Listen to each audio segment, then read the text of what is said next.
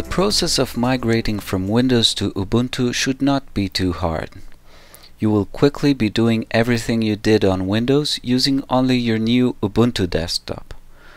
This requires you to abandon a few habits and adopt new ones. I will outline on this video some basic information that will help you to focus on the similarities and differences in order to make an efficient transition. The video is purely descriptive, and we will see in more depth how to use each of these functionalities in the rest of the tutorials. Let's start by taking a look at the desktop. On Windows, you have at the bottom of your screen a taskbar where you can see your applets on the right, your open applications in the middle, and a start button on the left. On Ubuntu, this bar is located on top rather than at the bottom, and there is an additional bar on the left. The top bar also has the applets on the right, but not the open or minimized applications. When you open an application in Ubuntu, you will notice that a small white arrow will appear next to the application icon on the bar at the left.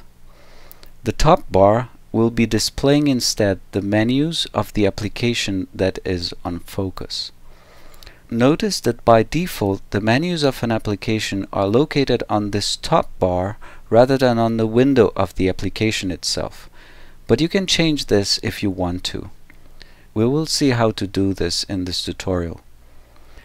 The menu appears when you hover your mouse over the top bar or when you press the Alt key. Otherwise, the menu will be hidden. If you have the HUD interface, the Alt key will bring up a search bar for searching into the application and system menus. The Start button on Windows displays information about programs, files, configurations, and user accounts.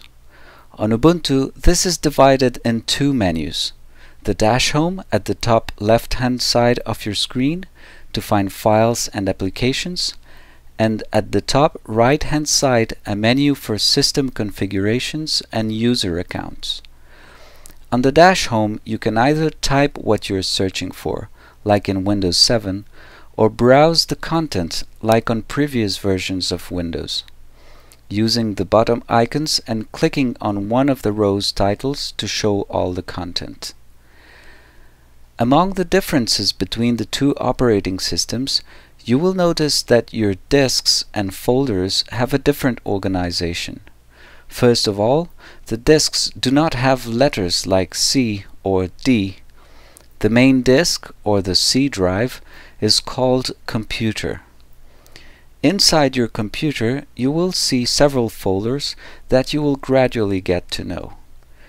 Additional disks, like for example CDs or USB pen drives, are mounted into the Media folder and receive names with several letters or numbers, like for example Disk 1 or SDA1. If you want to see the programs you have installed, instead of looking for a Program Files folder, you would rather use the Software Center to search, install, and uninstall programs. If you really want to know the folder, your programs are likely to be located under USR, Share, Applications. The user personal files and settings are stored into the Home folder. The Home folder is the one you will use most of the time, and you probably won't need to touch on the other folders, at least at the beginning. They are managed by the system, and that goes beyond the scope of this tutorial. Another important difference between GNU Linux systems like Ubuntu and Windows is the way to install software. We will see in more details how to install software during this tutorial, but just keep in mind that instead of searching the web and downloading an exe file, you will do everything with a program called Software Center. As a Windows user, you might be surprised to see that Ubuntu does not come with antivirus software. You can download one if you want, but it's not necessary. GNU Linux operating systems are quite secure, and very few people feel the need to have an antivirus at all. Last but not least, the Windows shortcut Ctrl-Alt-Delete to launch the Task Manager in Windows and quit unresponsive applications is replaced by the System Monitor. In Ubuntu, the shortcut Ctrl-Alt-Delete triggers the logout window and not the System Monitor. When an application is not responding, its window will become darker and a pop-up alert will ask you if you want to force quit it or not.